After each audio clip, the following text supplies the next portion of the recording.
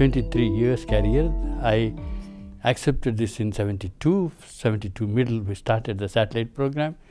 The first satellite, Aryabhat, was launched within 2.5 years, which was made in sheds by just collecting something like 300 young engineers just from the college who did not know much about satellites in those days.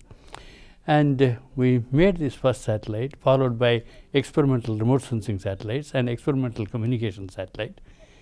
It was obvious that we had to have two main streams of satellites.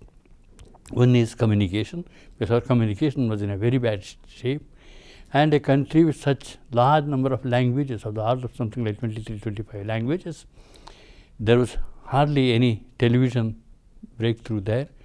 And using for educational purposes, particularly in the rural areas, this was an extremely important thing.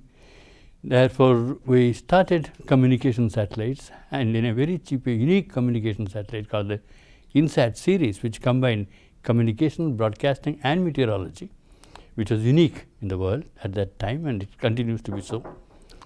And these were used for to start with. We had experimental programs.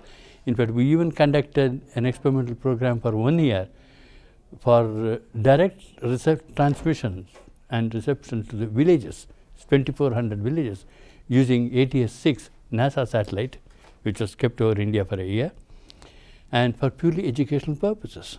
So therefore, the education was the most important thing for us, and this is what we did. And then meteorology was extremely important. In fact, even today, over the Indian Ocean, the only satellite which gives the meteorological pictures is the INSAT series. And then we continued for the disaster management and the information. This is an extremely, because we have large number of cyclones on the East Coast, and the information must get everywhere. Today we have more than 100 and odd channels of TV in something like 25 languages, and used it for tele-education.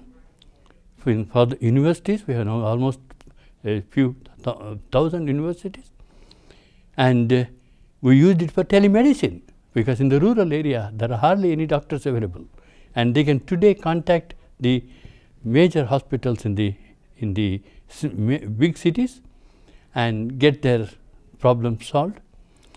And tele-education and disaster systems. We have automatic disaster warning systems in the coastal areas. And similarly, we started a remote sensing series. Again, first conceptualization, then experimentation, and then going into the absolutely in the final utilization portion of it. We started with 36 meters resolution as an experimental satellite, and then at that time Landsat quality. Then immediately we went into 5 meters, and today up to half a meter. And this is used for agriculture, which is the most important thing for India.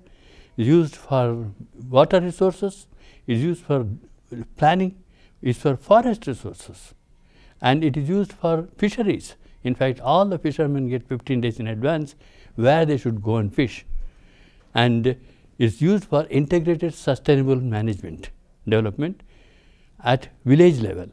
This is for particularly precision farming, because we have to increase our food production to at least by a factor of the 1.5 times now what we are doing, if we have to feed the population which is growing. And as it is, our productivity is only something like 2.4, 2.3 tons per hectare. We should bring it up to 3.5 tons at least on a sustainable, continuous basis. And it should be sustainable development can only be done through precision farming. And we have for the disasters, for example, today, disaster management is a very important thing, and the remote sensing is providing the inputs. The entire system of the usage has changed, and today, in fact, India stands probably very tall amongst any nations in the world, partly because of the fact we have a large number of problems, and it is a large country with large number of people, and therefore we don't have to search for problems. They are there, and we have to solve it. and this is what has been done.